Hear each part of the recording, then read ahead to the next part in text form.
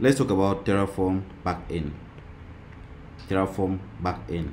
Now, basically, as far as Terraform backend is concerned, we are looking at the management of state files. So once we talk about Terraform backend, we are talking about the management of state files. And what are these state files? State files basically are the way Terraform keep track of the resources that have been provisioned in your environment. So the moment you create EC2 instances, or maybe let's say you create EC2 instances using Terraform, you create VPCs using Terraform, you create subnets using Terraform. Terraform keeps track of all of these resources that have been provisioned in your environment in state files. Now, with these state files, Terraform actually knows where what resource is and the current state. So if Terraform is to destroy or Terraform is to apply, Terraform actually has an understanding of the various resources in your environment.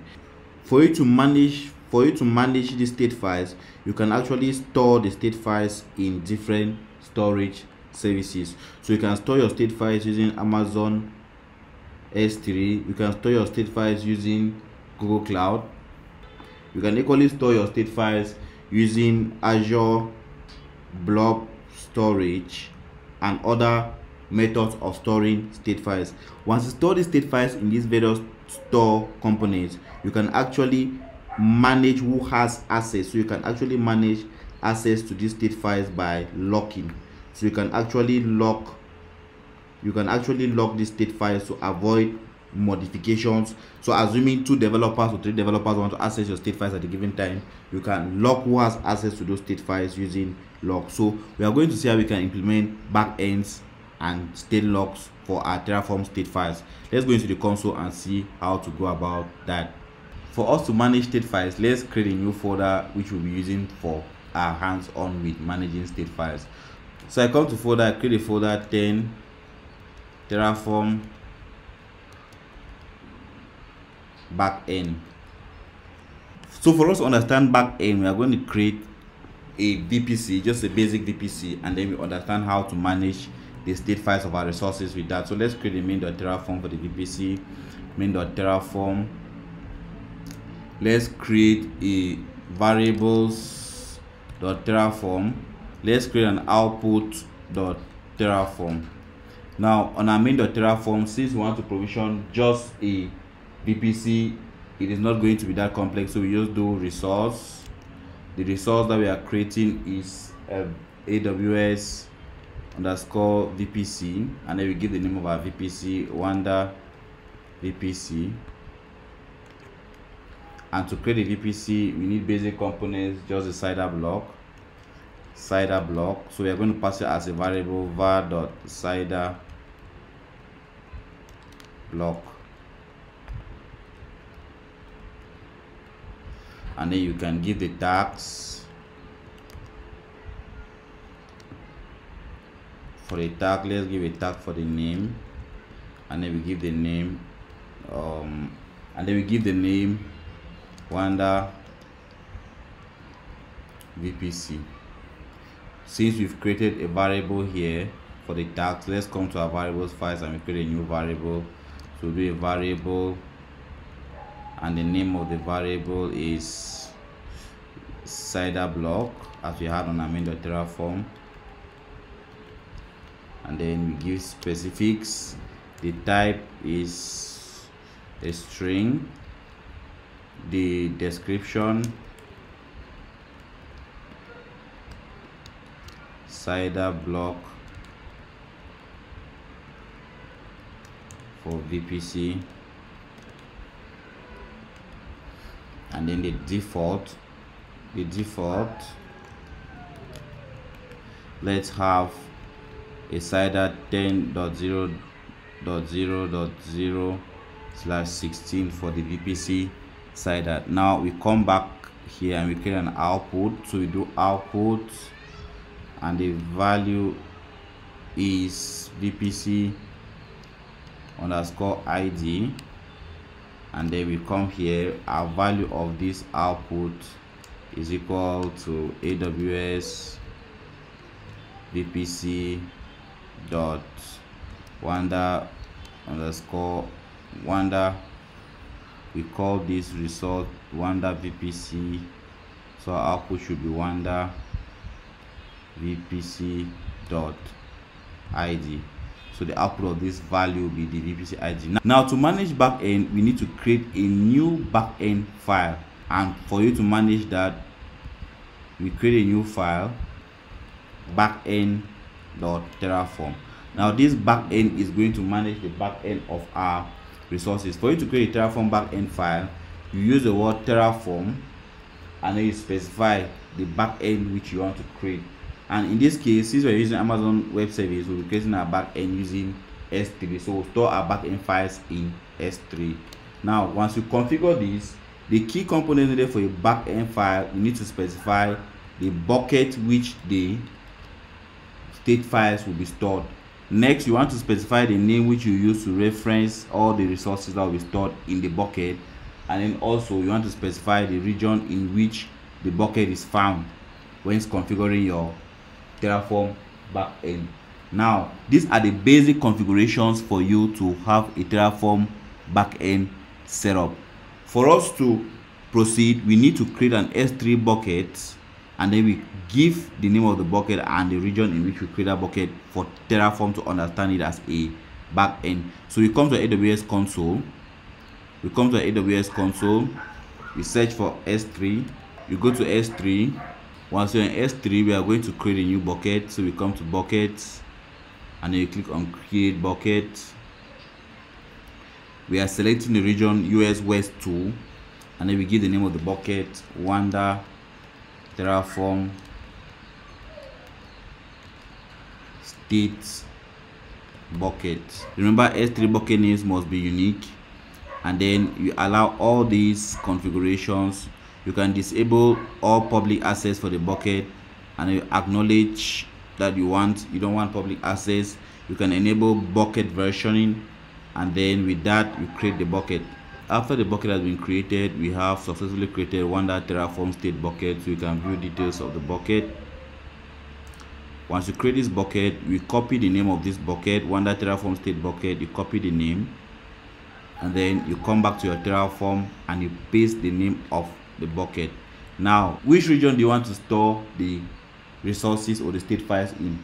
And we created a bucket in US West 2, so you are going to put US West 2 as the region in which our Terraform state files will be stored.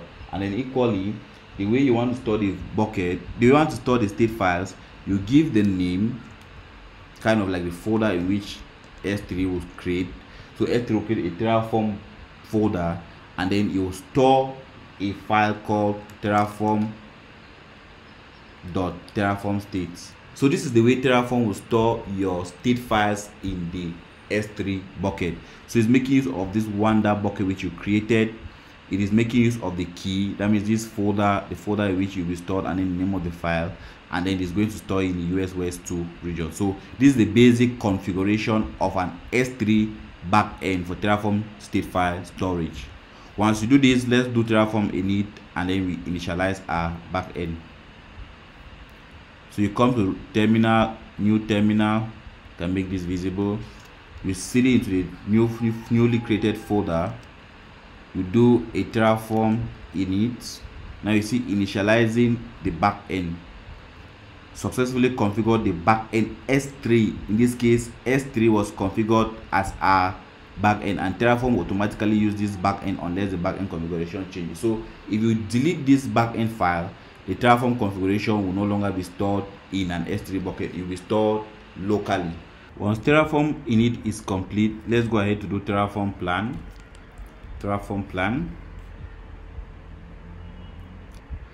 When you do Terraform plan, you now see we are going to create a resource wanda vpc and all that. Now come to our S3 bucket. Here you see there are no objects in this bucket, but after Terraform runs the apply, it is going to store the state file of this first resource which has just been created in this S3 bucket. So let's run Terraform apply and see that Terraform apply. Once you run Terraform apply, we take yes, and then the VPC will be created in your environment. So You can come to your AWS environment. Let's duplicate this tab. So you right click, you duplicate this tab. While this is being duplicated, you can search for the VPC service. So I'm just going to come to services up here and I search for VPC. Once you search for VPC, you select the VPC service here. It should take you to your VPC dashboard. On Terraform side, we have apply, complete, resources, 1 added, 0 change, 0 destroyed, and then it gives the output VPC ID as we specified. It gives the ID of the VPC that has been created. Once the apply is complete, you come to your AWS console. If you refresh this bucket, you should see, so you can come to properties here, you click objects. If you refresh objects here, you see a new object has been created, Terraform, as we specified in our backend. We say you should create a folder, Terraform, and then in this folder is going to have a file, Terraform state file. So if you open this Terraform folder, you should see a file which is the Terraform state file, which is the Terraform state file that has been stored in S3 after an apply. So basically it stores the file Terraform state file, and if you come to your VPC console and you type VPCs, you should see the Wanda VPC that has been created. So this VPC Wanda VPC has been created using this Terraform configuration file, and then the Terraform state was stored in the Terraform state file S3 bucket. Now, for securing this Terraform state file, that's to avoid maybe multiple developers modifying these state files, you can configure a DynamoDB table to lock these state files. So if you want to lock the state files to avoid deletion of your state files or modification of your state files, you can lock this state file using a DynamoDB table. So for you to lock the state file, you create a new line of code. So you specify a DynamoDB table that is going to store the state file, and if you want to encrypt the state, you can actually encrypt. If you want to encrypt, you take encrypt equals true. Now once you create this DynamoDB table, you come back to your AWS console, you type DynamoDB because you want to lock your Terraform state file. So you type DynamoDB, you open DynamoDB in a new tab, you come to the tab. Once DynamoDB comes, DynamoDB is a fast and flexible NoSQL database service for any skill. So you can use DynamoDB as a NoSQL database on AWS. So to configure DynamoDB to log your Terraform state files, you create a DynamoDB table. You give the name of the table. We can give Wanda state lock table. Now you must remember that the partition key for this table must be lock ID. So once you specify this indicates that you actually have to, or this indicates that you want to lock your Terraform state files to avoid simultaneous modification of your Terraform state files in your environment. So once you put the name of the table Wanda state lock, and you give the lock ID Wanda lock ID, all you need to do is to create table. Once you click on create table, you can come here and copy the table name Wanda state lock. So I copy, or you can click on it, you come here, you copy the table name, you copy, you come here, you specify the name of the table Wanda Terraform state. The name was not copied. You copy the name of this, you copy the name Wanda state lock, right click, copy, and then you come back here and you paste. Now once that is done, we need to run Terraform init again because you have done some modifications on the Terraform backend, because you have specified that Terraform will store this backend in an AWS S3 bucket called Wanda Terraform state bucket, and then it will use the Wanda state lock DynamoDB table to lock these Terraform state files. So once you have this, you run Terraform init to reinitialize the Terraform backend. So you run Terraform init, and you see there are some configuration changes. So they say you should run Terraform init reconfigure. So we are going to run Terraform init reconfigure. to configure our backend. So hit enter. So when Terraform init is complete, for us to understand how Terraform state logs, we can destroy the existing infrastructure in an environment. So do Terraform destroy and then acquiring state log, because we have initialized a log. Now because we got the log, because we specified the log ID and there is no one concurrently trying to access our environment, Terraform will give us the possibility to delete these resources or those resources in our AWS environment. So that is basically how S3 backend and DynamoDB table log works for Terraform. So we have releasing the log, then now destroy complete resources 1 destroyed. So that's basically how you can manage Terraform state files using S3 backends and DynamoDB table logs. And once you're done with that, you can make sure you come back to your AWS environment and delete the resources that were created.